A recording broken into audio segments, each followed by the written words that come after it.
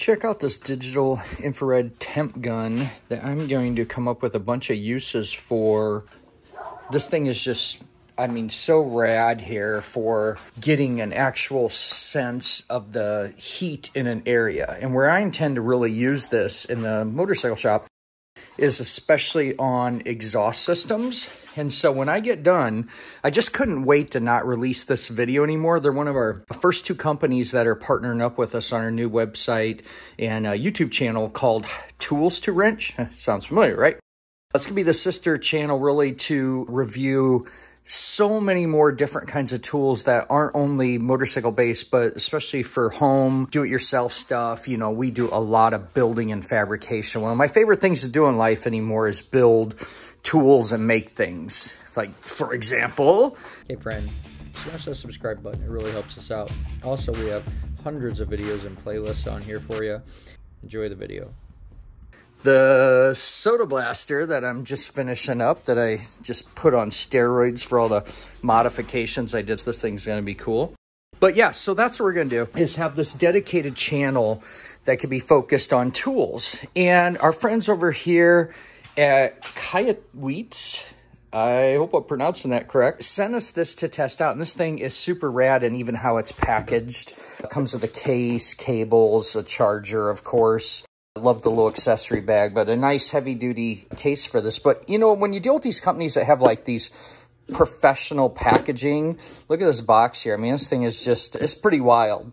I've even sent them some requests to say this thing has way more features than I'm at all familiar with. So I've still got to learn about the tool. That's why this is more of a introduction video. But you could toggle here through different types of viewings that, once again, I need to learn. But what I do know is how the infrared works. And this is where it's going to be super cool to be able to hit these different exhaust pipes and see how the condition of the bike is running compared to the carb job that I did, right?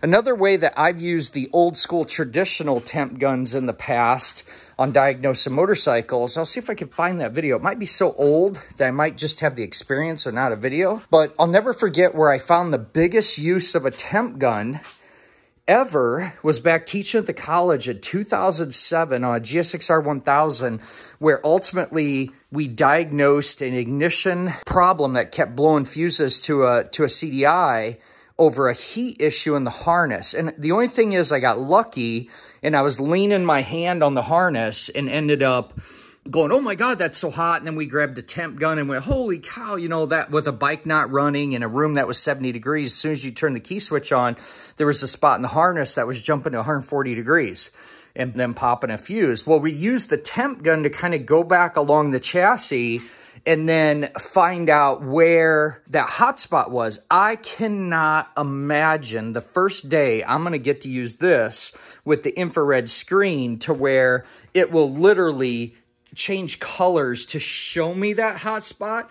You know, even though we had, and just to be apples to apples, what I'm talking about, if I go to my measuring drawer here, I was using one of these, okay?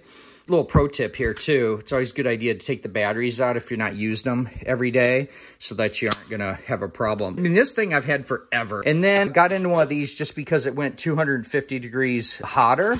I'll put all the spec this thing will do. But once again, I'm taking, you know, this traditional one and running along.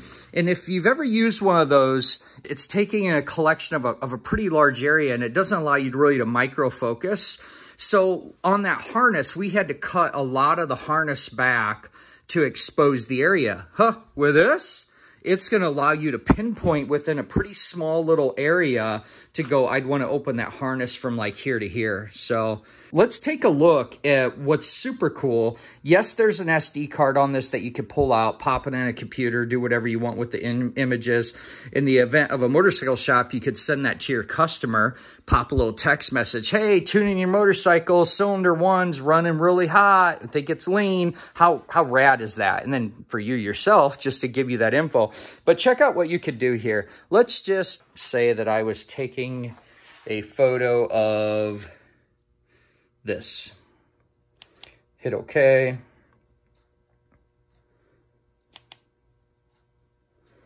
I'm going to pull the trigger. Okay. 96 degrees, blah, blah. Let's take a photo of that.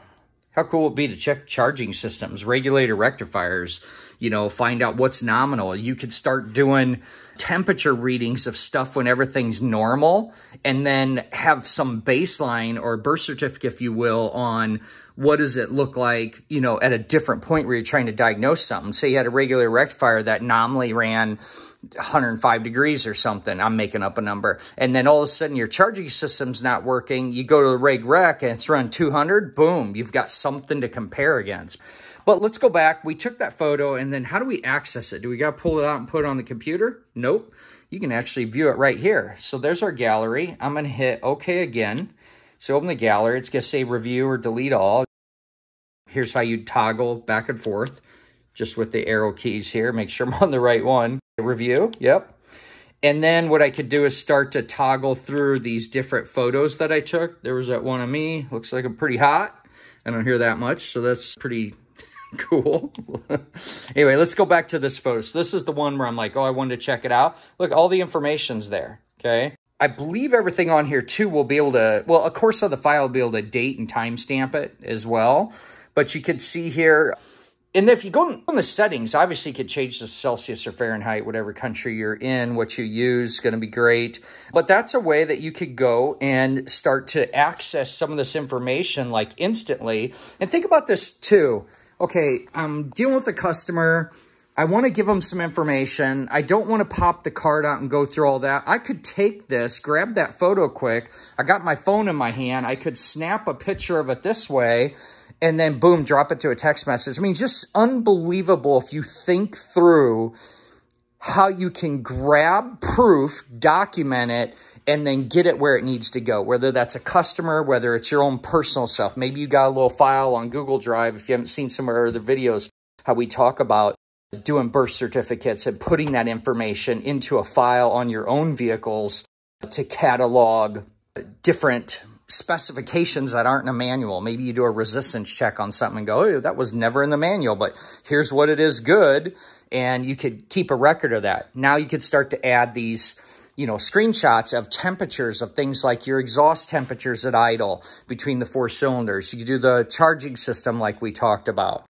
I'm probably going to think of more uses of this as I go along that I'm not even remotely considering about. But yeah, that is how you do that. And then to go back to the regular screens, you'd see this back arrow here.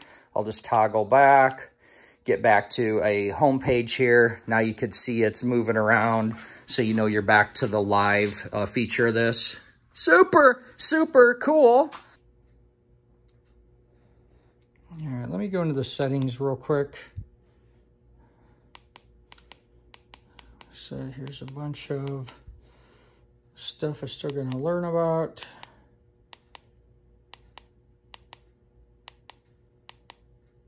Okay, there's where you turn that laser on or off.